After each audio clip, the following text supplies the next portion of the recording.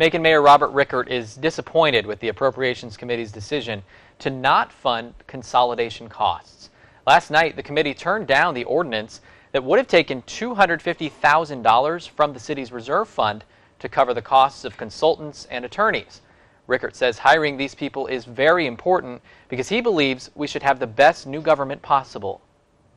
For City Council to say they're not going to pay for it, or for the Appropriations Committee to vote 2-2 that they're not going to pay for it, I think is childish, it's immature, and it's very short-sighted, in my opinion.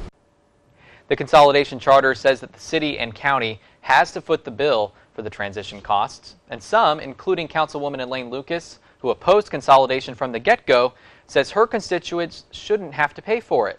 Reichert tells us that the next step is to try to get the full council to consider the issue further.